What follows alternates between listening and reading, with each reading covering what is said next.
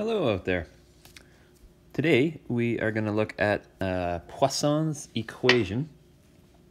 And what this is a PDE grad squared U equals some function. Of course, this thing is the second derivative of U with respect to x and then y added together, our usual Laplace formula. And so it's basically the non-homogeneous version of our Laplace equation. That's called Poisson's equation. Let's give it a name over here.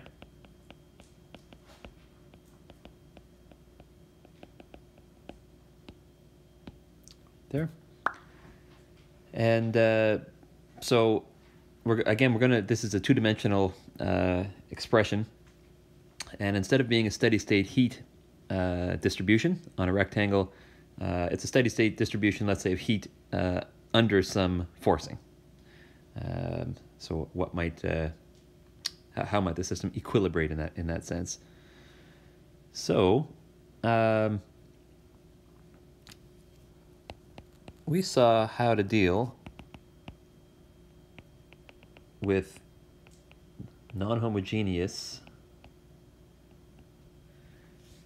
boundaries so far on get rid of that, on a rectangle. And the idea here was we would take let's say this expression where we had uxx plus uyy equals 0, and we would split it up into a sum of problems where we basically have homogeneous conditions, and then we have one boundary that's non-homogeneous, and then we move through like that. And what that gave us was one direction, like here, that is homogeneous. Not necessarily Dirichlet, it could be Neumann or it could be Robin, could be mixed, something like that. But we have a homogeneous direction, and that allows us to formulate eigenfunctions. And then we move in the other direction and exploit those eigenfunctions to build up our solution. That was our old approach. And so now we have a non-homogeneous PDE layered on top of potentially non-homogeneous boundary conditions. Okay, so now we're going to up the situation with non-homogeneous PDEs. So I'm just going to draw a picture what we might have. Okay, so again we have this rectangle here,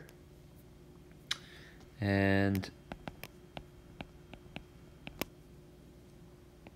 I'm going to write these in Dirichlet form, which is going to be our first focus, but they don't have to be in general. But on the bottom and the top we have some functions of x, f1 and f2, and on the left and right we have some functions of y, g1 and g2, and then in the middle here we have Poisson's equation.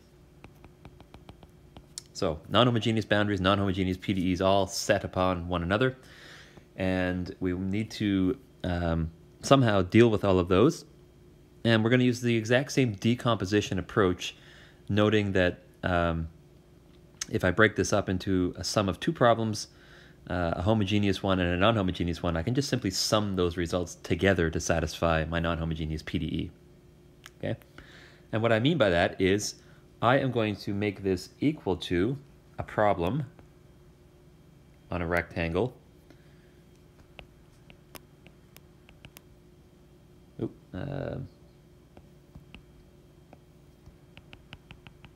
With my non-homogeneous PDE, but I'm going to make all the boundaries equal to 0 on this thing, right there. And then on top of that, I'm going to sum on it another solution. Let's call this one over here. Let's say I solved all this and I would get a U1. And then if I solved all this fella, I would get a U2. But what I'm going to solve here is a homogeneous analog of Poisson's equation, which is, of course, just Laplace's equation. But I'm going to have the non-homogeneous boundaries on this part. So there's my F1, there's my F2, my G1, and my G2. All right, now this piece over here we've already solved it. We spent the last, before we did the Laplace on a circle, this is what we were doing here. So we already dealt with this. And I just mentioned it a few minutes ago. What do? We break it up into, in this case, 4 separate problems where we have 1 non-homogeneous boundary in each of the 4 problems and 3 homogeneous boundaries. And we do a whole lot of algebra work, and we spit out U1, U2, U3, U4, and we compile it all together. That's bad notation because I've already got U1 and U2 defined here, but you get what I'm saying here. Those would be 4 separate solutions that together would give me my, in this case, U2. So really all I've got to do is figure out what do I do with this new problem. Okay, so this is our new problem to solve. And so the first point is that if I have non-homogeneous boundaries, I can deal with that separately from the non-homogeneous forcing term in the PDE. That's okay. All right.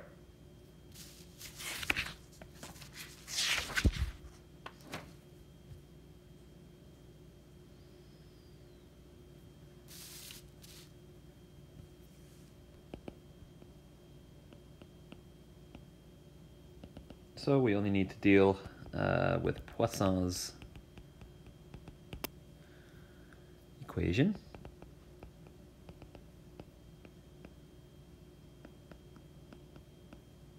With homogeneous boundaries. Not necessarily Dirichlet, but we'll keep them that way for our first exposition here.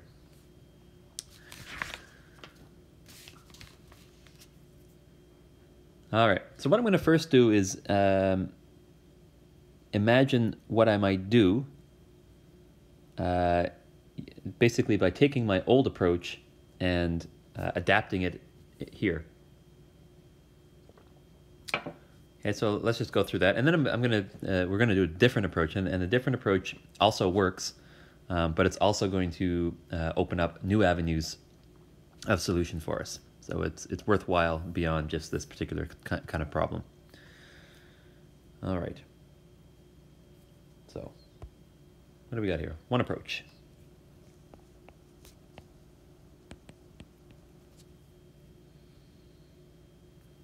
Okay. And again, this is built off of our previous methods. I would go U equals separation of variables, capital X times capital Y. In the associated homogeneous problem, which is grad squared U equals 0.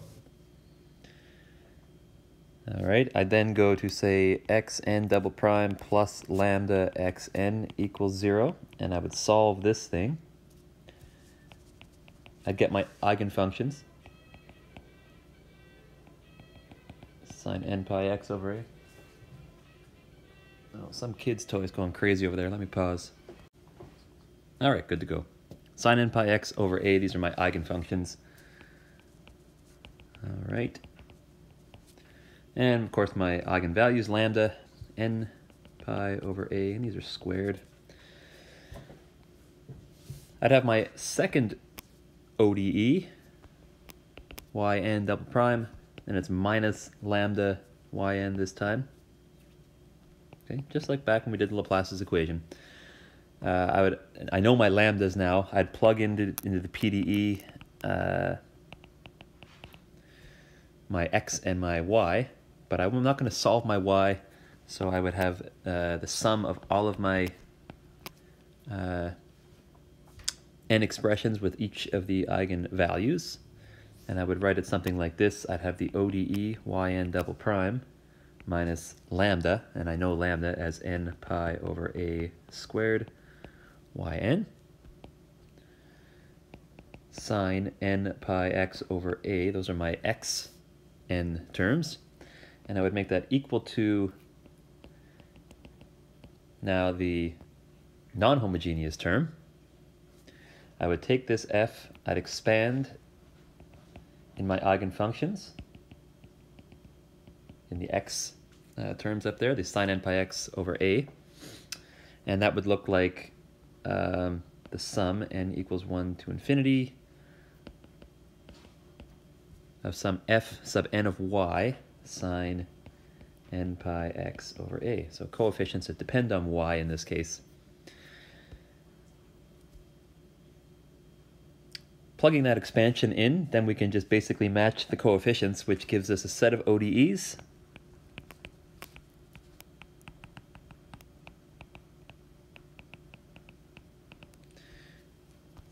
Yn double prime minus n pi over a squared yn equals these y-dependent coefficients, f and y. And then I have these zero boundaries.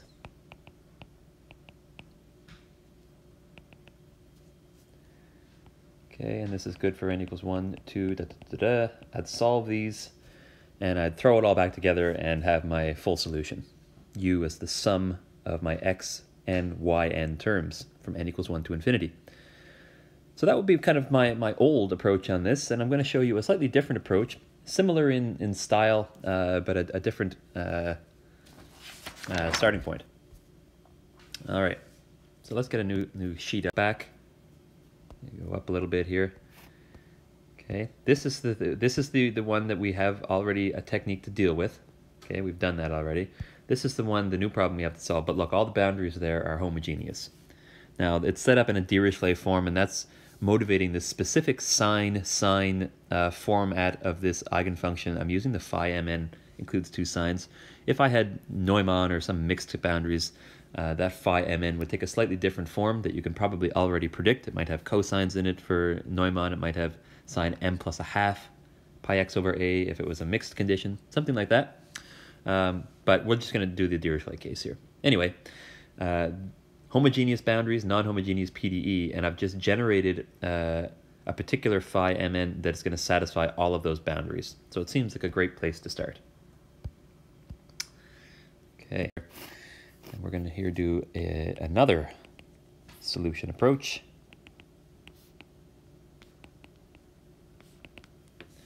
Now this is called the method of eigenfunction expansion, but I'm going to just mention it's 2D.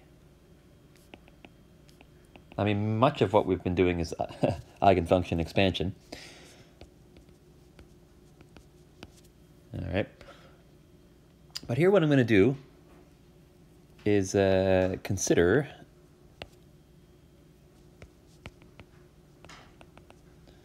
a function, but it's now, instead of my eigenfunctions being only dependent on x or possibly y, I'm going to have this phi sub mn of x, y equal sine m pi x over a sine n pi y over b.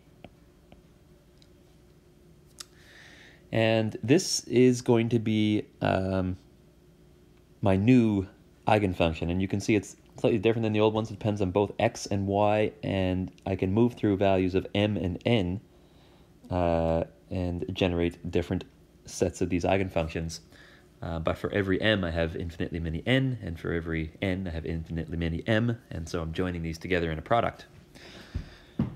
Now, this just kind of came out of thin air. Of course, probably there's elements of that look familiar to you, so you're probably seeing why it's of that form in some sense. But explicitly, why this form? If you look at phi sub mn of 0 and y, if we plug in x equals 0, well, you get 0. And similarly, phi sub mn of a and y, that's when you get sine m pi a over a. You also get 0 there, because sine of m pi, where m is an integer, will give you 0. And similarly, you're probably seeing where this goes. Phi sub mn of x and 0 is 0, and phi mn of x and b is also equal to 0. For the same reason, you get sine n pi, where n is an integer. So, what's the beauty of this? If you look at all these, the phi sub mn satisfies the boundary conditions for my problem. Why? So,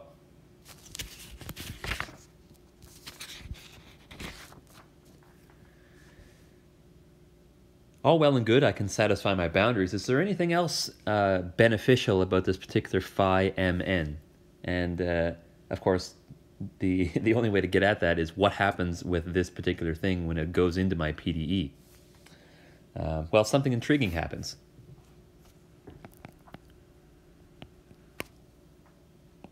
All right, so plugging phi mn into PDE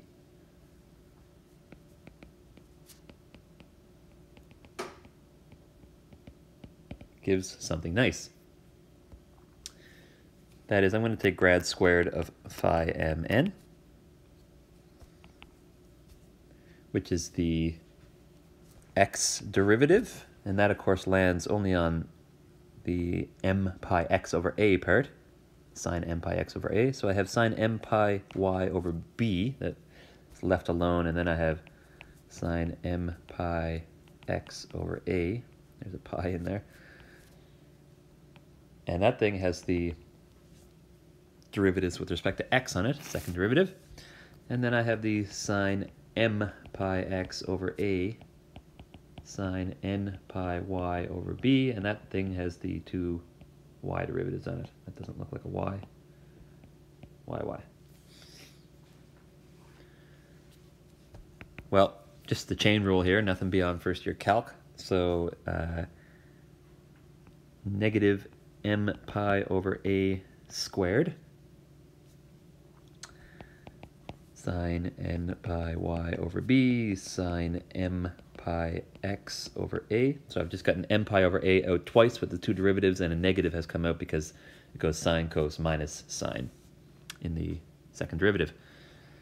And very similarly over here, I get minus n pi over b squared sine m pi x over a sine n pi y over b. That's what I get when I apply the PDE operator onto phi mn. And of course I can make this a little bit nicer. I can group the m pi over a squared plus n pi over b squared terms, and then I just get an m pi x over a, n pi y over b in the signs there. All right, well, what does this mean? It means that applying the grad squared operator, or the Laplace operator, onto my phi mn gives me back my phi mn together with a constant. So it's very similar in this same idea about eigenfunctions, eigenvalues, where the application of some matrix A, let's say, on a vector can be condensed down in the direction of the eigenfunctions or eigenvectors in the matrix case to a constant lambda that gets multiplied by it. So said maybe more succinctly, that is grad squared phi mn is, I'm going to put negative, I'm going to introduce a different notation here, lambda mn phi mn. Okay, where now this lambda mn is somehow this maybe two-dimensional analog of my previous notion of the eigenvalue. So in this case it's going to be m pi over a squared plus n pi over, sorry, that's a b, over b squared. And now I jointly have m and n being 1, 2, 3, and so on. M occupying them all, n occupying them all. They're not the same. This thing up here, if you're interested, is called the Helmholtz equation.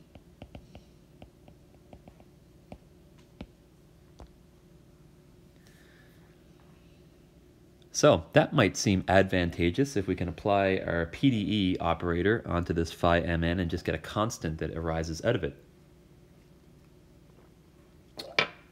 Okay, so I've said it already, but just to be sure, our notation is good and our language is good. The phi mn's are now called, as we have in the past, these are called eigenfunctions. And the lambda mn, for any pair of m and n, are the eigenvalues. So you can see it's very similar in style and approach that we've been doing in the 1D version of this, but just some new details. And so we can now say that the effect of the Laplacian operator, grad squared, on an eigenfunction is it's quite simple. It just multiplies the eigenfunction by some constant. Okay, now what do I do with this? What's my idea?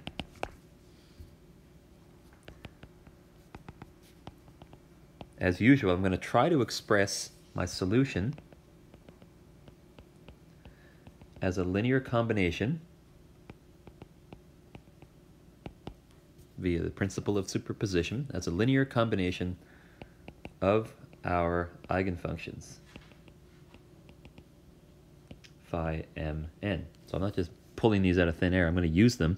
I've already shown they satisfy the boundary conditions, and now I've shown that the Laplacian operator on these eigenfunctions gives me a constant times the eigenfunctions.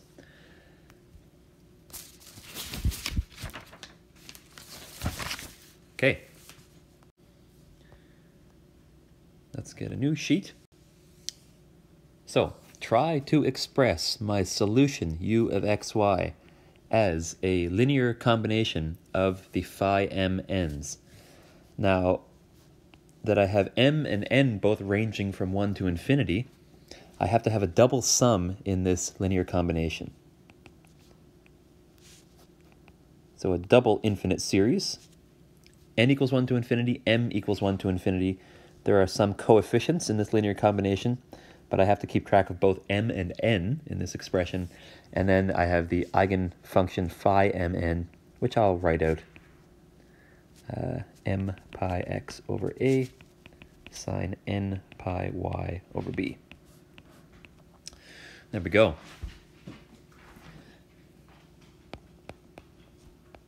Now the Laplacian operator on this gives me the same result, sine m pi x over a sine n pi y over b, except it introduces this negative lambda mn. So I can apply grad squared u as the sum, it's 1 to infinity, the sum m equals 1 to infinity. I'm going to put the negative in front that comes out of the application of this. The EMNs stick around, those coefficients. I have my lambda mn's, which I will write out as m pi over a squared plus n pi over b squared. They come out. And then I just have my regular phi mn.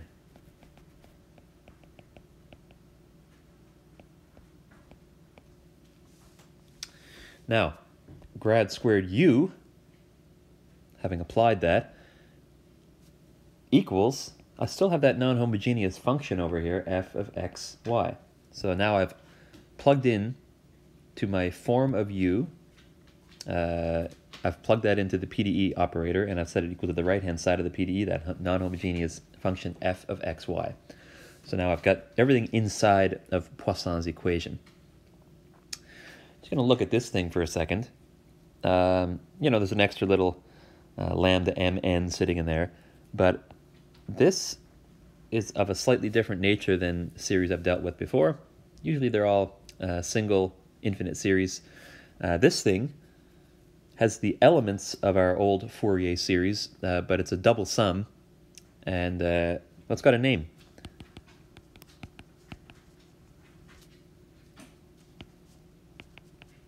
It's called a double Fourier sine series. You might imagine double Fourier cosine series, and on and on and on. Now, what can I do with this? I'm going to introduce a little theorem here. Not going to get too much into it, but just something we can state to move along. Suppose we have some f of xy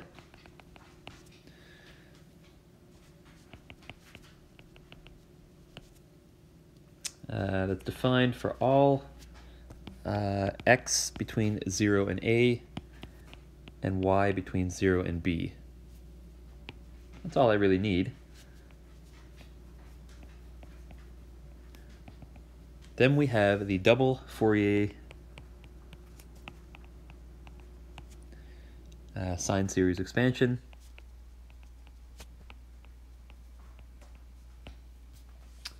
Which looks like f of xy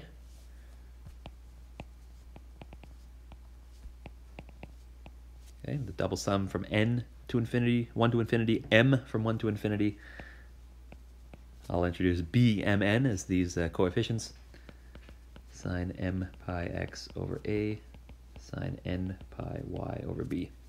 So we have the double Fourier sine series expansion for f of xy that exists, provided f is defined on these domains.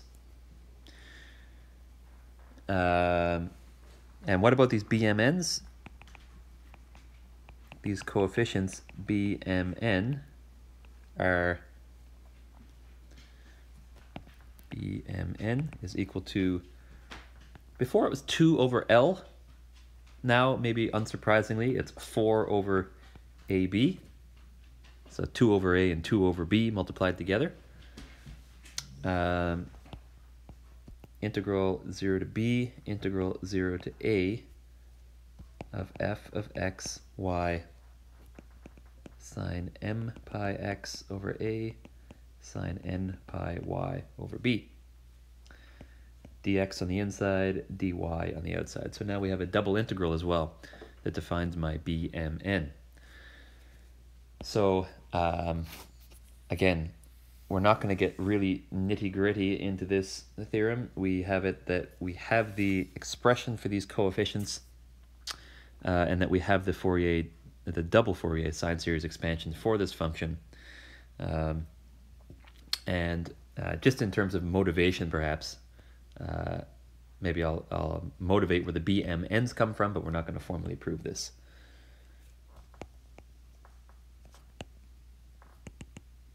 So we ask, where does this come from? I would just say we use the typical Fourier method. And the little integral trick here is if I have now a double integral from 0 to b and 0 to a of this sine m pi x over a, sine n pi y over b, multiplied by some other pair of sine, let's say m hat pi x over a, sine n hat pi y over b,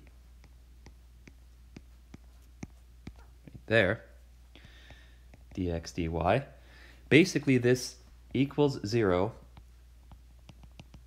anytime m and n are not equal to the exact values of m hat and n hat. And in the single case where m and n match m hat and n hat,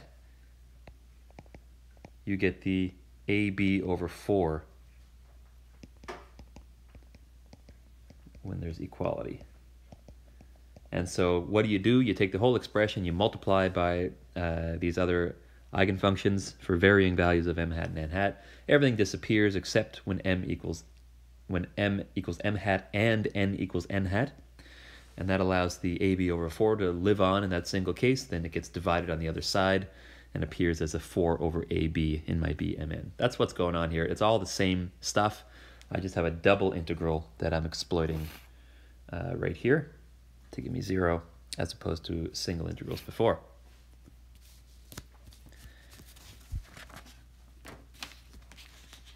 Okay, so what do I do now? Well, I've got this expansion, and I can apply this expansion to the PDE, and so we're ready to get going on this. All right.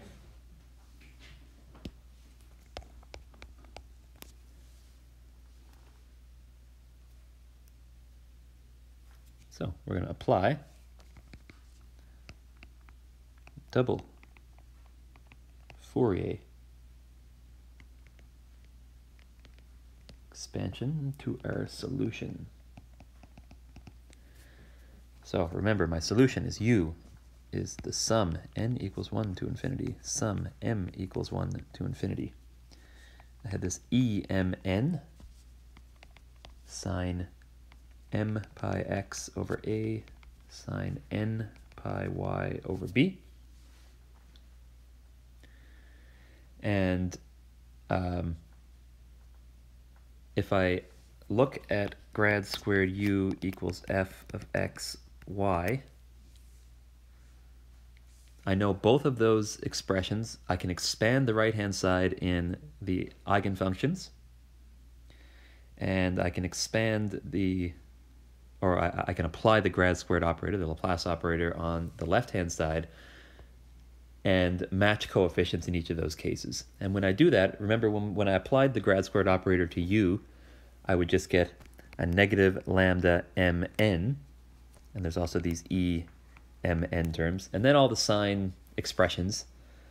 And then on the right-hand side, the double Fourier sine expansion of f of x, y will give me the bmn's times those same sine eigenfunctions. And so again, if I'm just equating coefficients, I just get the bmn's over here. So that's the 4 over ab, double integral 0 to b, 0 to a, and then the Fourier expansion of f. So f of xy in these phi mn terms. So sine m pi x over a sine n pi y over b. God, I've written those two functions a lot now. Dx, dy. Now, we're getting close. One more round of this. EMN is the only thing I need to know to write my full solution for u. Right? Look up here. I've got my solution form. The EMNs are chosen to satisfy this equation here. And the EMNs are basically there. I just got to divide by the lambda MNs, negative lambda MN technically. And so, i.e., the remaining piece, the EMN, is given by negative 4 over, and I'll be explicit about this now, lambda mn, which is m pi over a squared, plus n pi over b squared. There's also an ab on the bottom. And then I have my two integrals.